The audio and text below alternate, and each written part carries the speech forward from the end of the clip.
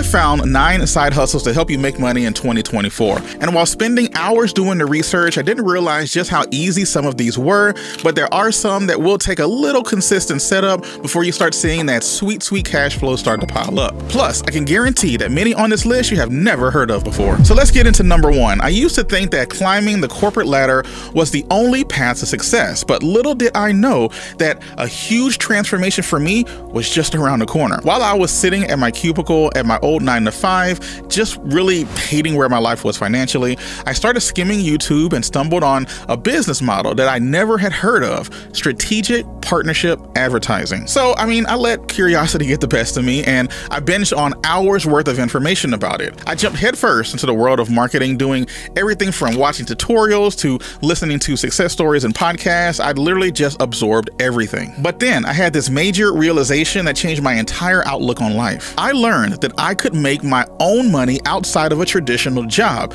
and with that, I was hooked. No longer was success reserved for those who wanted to climb the corporate ladder. To get started with strategic partnership marketing, I suggest checking out my newsletter called Your Extra Paycheck, where I help busy adults make money on the side. It's a resource that I wish I had when I first got started, but it's free to you. Plus, there is a free gift in the first email just for you. Which actually leads us to one of my favorite ways of making money right now: digital newsletters. Now, before you roll your eyes at me thinking that newsletters are just, annoying, filling up your email for no reason, I used to think that as well. But then something interesting happened. I was listening to one of my favorite podcasts. If you want to know which podcast it was, just ask me down in the comments and I'll let you know. But there was a guy named Tyler Denk. Tyler was one of the masterminds who helped a newsletter called The Morning Brew gain major traction. But when I say gain traction, I don't mean just collecting email addresses. The Morning Brew grew up to about 2.5 million subscribers and was eventually sold for $75 million. Wow. And here's the crazy part about this: that wasn't the only one. There were other newsletters out there that were making just as much money. The TLDR newsletter is worth about $10 million. Justin Welsh's newsletter is worth about $2 million, and the Superhuman AI newsletter is worth about $1.5 million. So sitting at my desk listening to success story after success story made me realize that I was focusing my efforts in the wrong place.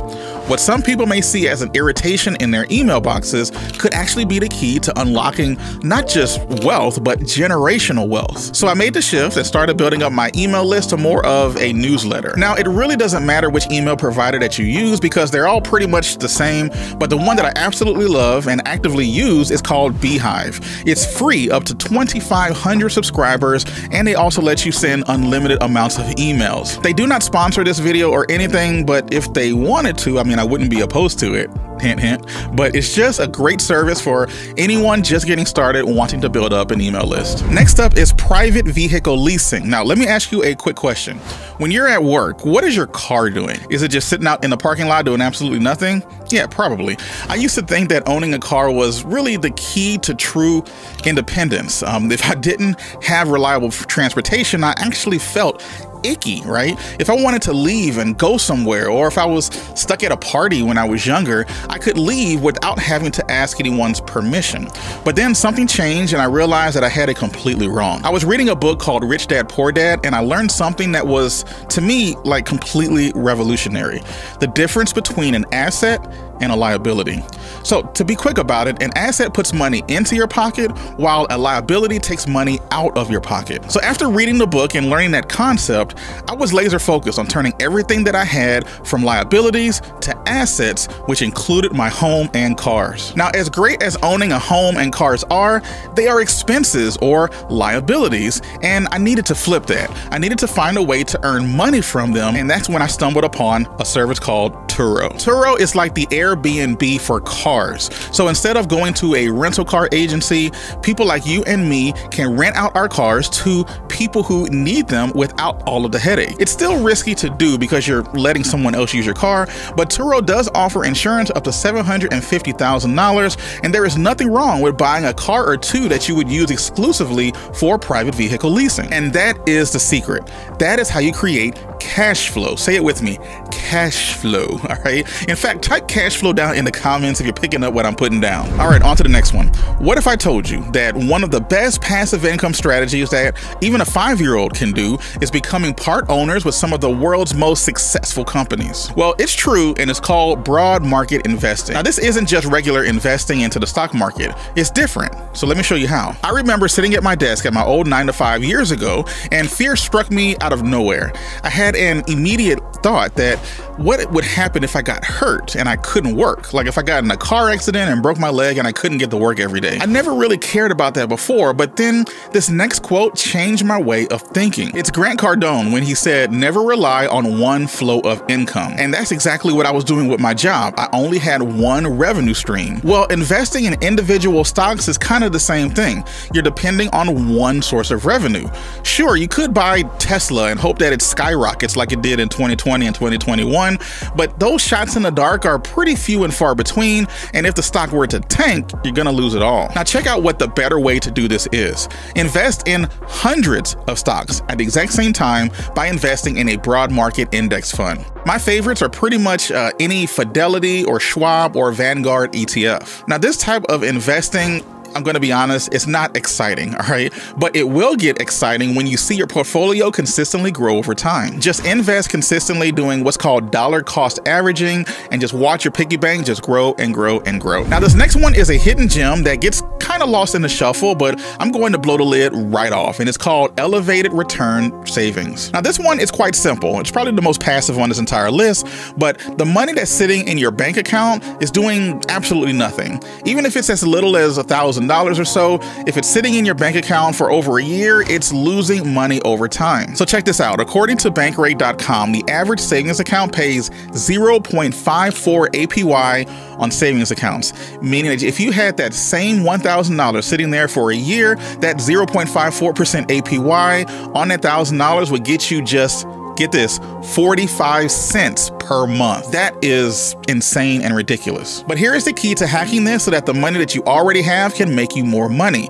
You just need to elevate the return of your savings by using what's called a high yield savings account. This one is truly passive income because you don't have to do anything to earn the money. My favorite high yield savings accounts include Ally Bank, which pays 4.35%, Citibank, which pays 5.05%, and SoFi, which pays 4.6%, and also includes a $300 bonus just for opening an account there. These take probably 10 minutes or so to set up, and it's instantly making you more money faster than if it was just sitting into a local credit union or something. Now, when times get tough and money is just not flowing the way that we want sometimes, we have to make decisions, difficult decisions about paying certain bills and maybe skipping on other ones. I remember having a crazy light bill that was like $700 during the summer because we ran the air condition way too much, and I swear that air conditioning drank more electricity than a college student on open bar night. Regardless, I wasn't expecting that size of a bill for the house, so I skipped paying some other bills so that I could pay and make room for that big $700. But here's the kicker and the point of this story.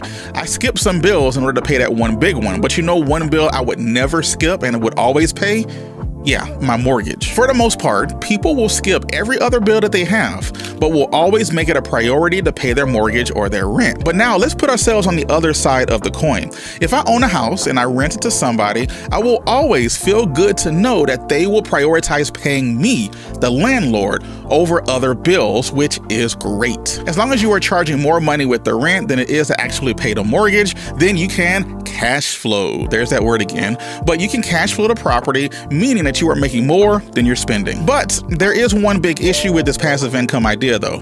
Owning a rental property does require an investment of time and money. But once you save for the down payment and you can even get a property manager, it's about as hands-off as you can get. The next passive income idea is creating a video content hub. Okay, so do this little exercise with me. Imagine one of those old school Cadillac spoke rims. I'll put one on the screen just so that you know what I'm talking about. But there is literally hundreds of spokes all meeting in the middle. No matter which spoke that you decide to focus on, your eyes will eventually make it right there back to the middle of that rim. That is what you are doing with a video content hub. The first video that you make is the one that will make you the most amount of money.